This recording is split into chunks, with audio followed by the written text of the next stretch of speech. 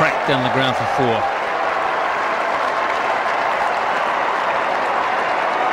It's a half volley and it got what it deserved.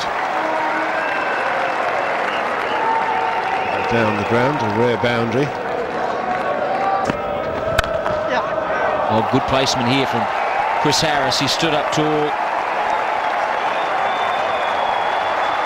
And his third boundary, lovely shot from Butcher.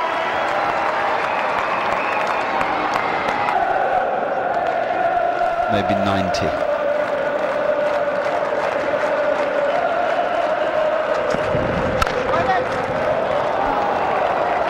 Well, given, Marky, that tomorrow night, around this time, the Shadows, with England batting, you're gonna have to keep that in mind. I think you've got to almost plan the game to be 5 o'clock finish.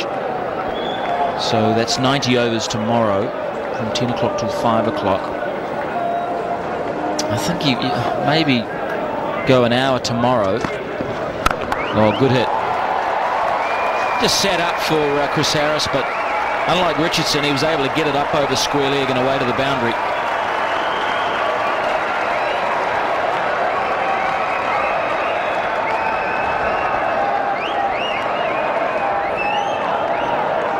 Yeah, I mean, my feeling actually is that if he could go less than an hour tomorrow morning, if he could be bowling at England within the hour starting, that would be ideal, and therefore he needs his boys to bat on in just about any light this evening and take use of a clearly waning England attack.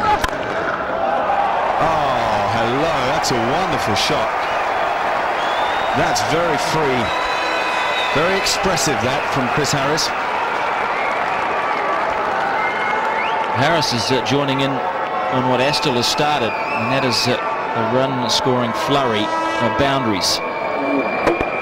And if they continue at this rate for these 20 overs after this, they'll look to bat all of them. You might find them get that 80 or 90 by the close. Oh, that's going to be close, yeah.